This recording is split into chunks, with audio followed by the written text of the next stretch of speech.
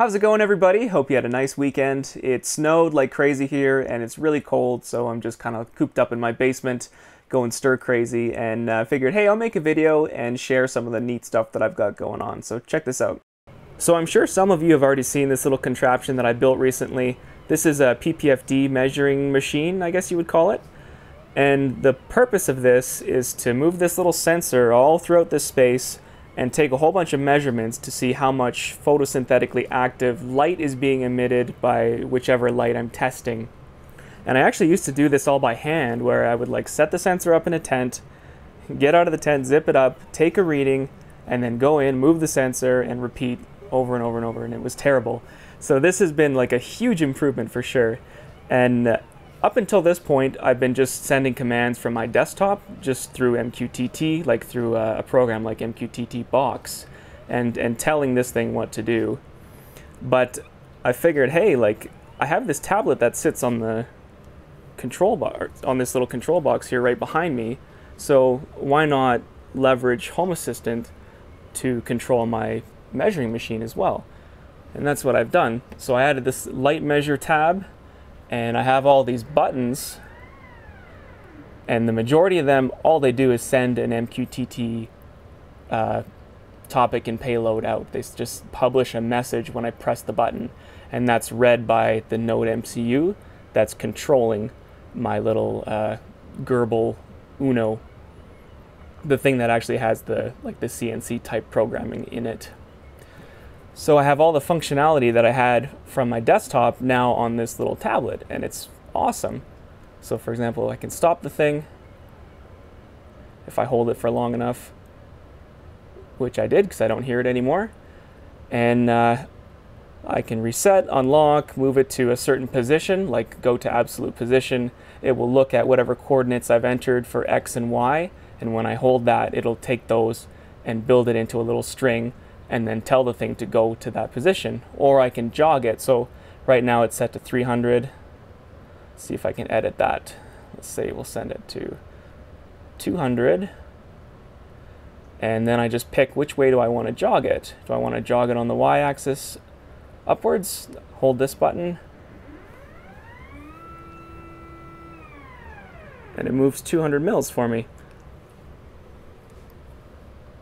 So this is great. Having this control, I can start sequences with it, so I can get it going back on the 5x5 sequence that I interrupted earlier. So hit that, and it's going to home itself, and then start doing the 3-inch interval measurement thing. And having it on Home Assistant is great because I can use my phone too, which, I mean, like, it's a lot of buttons to control on a very small interface. So that part is not ideal, but not having to run back and forth from my desktop or hook up a laptop or something has been great.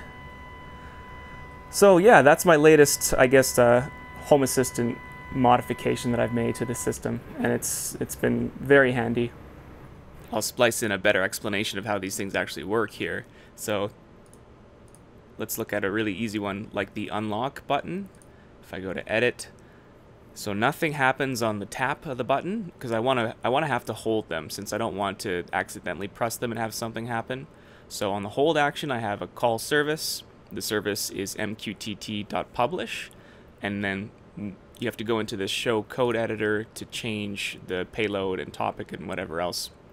So the topic that I'm publishing to, I've called light measure /raw. So anything that I want to just pass straight through from the node that picks up this message to the Uno that has this CNC shield on it, I just publish to light measure /raw, and the node just takes it and then fires it out over serial. So for example, this one, the payload is going to be $X, and that gets published to this topic when I hold that button. And then some of the slightly more advanced ones, like the jog buttons, same deal, call service mqtt.publish, but instead of just a straight payload under this section here, it uses payload_template, and that's because it's looking at the input number that I have set here under jog distance. So every time I hold that button, it's going to build a string. The first part's going to say G21, G91X every single time, and then everything between these two curly braces here and here is kind of like a variable, and this is the template part of this button here. So it's saying whatever the state of input number dot jog distance is, then put that number in this string. So for example, right now it would just insert a 200, and then after that it has this F4000, which is always going to be the same. This is the feed rate, just sort of like the speed at which I want to move that gantry. So each one of these jogs, jog X plus and X minus and Y plus and Y minus, look very similar, except this character right here might change. So this is like a positive jog. So on the jog X minus or an X negative, it would look like this. And then I would have the Y negative like this and the Y positive like this. And then anything that I'm publishing that I don't want to go straight through into the Uno, I send to a topic called macros, and that just means that I have a little chunk of code in the Node MCU that's receiving this message and then doing like a bunch of different events with it. So yeah, pretty simple here. You hold a button that will publish the MQTT message, the Node MCU receives that message, and then either passes it straight through to the Uno with the shield, or it runs some different lines of code and pushes multiple stuff to the Uno with the shield, and that's over serial. So it's actually been quite a while since I've grown something, which is pretty sad because it's so therapeutic to come down and just kind of like tend your plants and relax and just hang out. But I'd say maybe a month back or even a little bit longer, I had 4 seedlings just like this, maybe a touch further along. And they were the only plants I had growing. I just started them, having not grown for even longer before then. And some jerk-ass little thrips found their way in and completely destroyed everything. And I've tried fighting thrips before, and I've lost despite a valiant effort, I would say, on my part. And I just did not want to fight them like from day one all the way through the grow again. So I abandoned those ones. RIP. And these are the new recruits for my experiment. So these are the infamous golden shower tomatoes, as I like to call them. I forget by now what their actual name is. It's like a golden breakfast or a golden sunrise or something dumb like that. What I'm going to do is grow these 3 out and take the biggest one, take 4 cuttings off of it, and then move them over onto this side, my 4x4 side. I'll put the wall up, move the humidifier. I'm obviously just kind of getting stuff set up again, but I'm going to run them through an automated grow using all my control box hardware and programming and stuff, and do a little side-by-side experiment. So on one side, I'm going to have just straight horticulture lighting group quantum boards. This is 2 QB288 R specs with a Meanwell 240 watt driver. And then on this side, I have the same rig, same driver, same boards, but I'm going to turn the power down a little bit on this one and supplement it with these buddies from LEDTEKNIK. So I can wrap these reds around the cage. I'll just use like a few strings of them. Get my side lighting all the way up that one and this one, and as the plant grows, I'll just stack another cage on and wrap more lighting around it. But I think in order to make it fair, like I say, I'm going to drop the power on this one. So let's say this side is pulling 200 watts from the wall.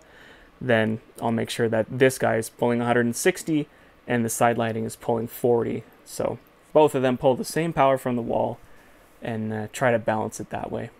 And we'll see how the side lighting does versus the straight lighting. And last but not least, I just finished building these 2 Atreum lights. So these are the Vila kits. The back one is a 240 watt version. This is the 320 watt version in the front. And I'm going to be testing these in my PPFD measurement enclosure as well. I'm just working on building an insert for it, so I have like a 2 foot by 4 foot section that's going to sit in the middle, since these things are rated for flowering a 2 foot by 4 foot tent. So get that insert in there and get those numbers. I'll be curious to see how they do. And actually, I just recently changed the floor out in this enclosure. It used to be reflective, just like the walls, but I decided that that wasn't really a good, didn't really translate to like real world applications where not a lot of the light is going to hit the floor, you know, if you have a bunch of plants in there. And I think having my floor as reflective, all the light was bouncing off the floor, hitting the ceiling, and then coming back and hitting the sensor again. So I think it might have been sort of increasing the results more than you would expect. So I decided to paint it black, and because of that, I'm going to be retesting the lights that I had already tested with the reflective floor. So that's the Horticulture Lighting Group 650R and the 600R spec.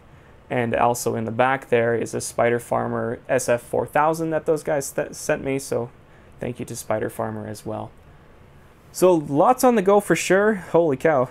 Just talking about it all is making me think, God, I got to get down to work here. So I'll get back to it. And yeah, if this content interests you, please consider subscribing to the channel. Got a little bit of momentum now. I'd love to see it grow even more. So take care, guys, and we'll see you on the next one.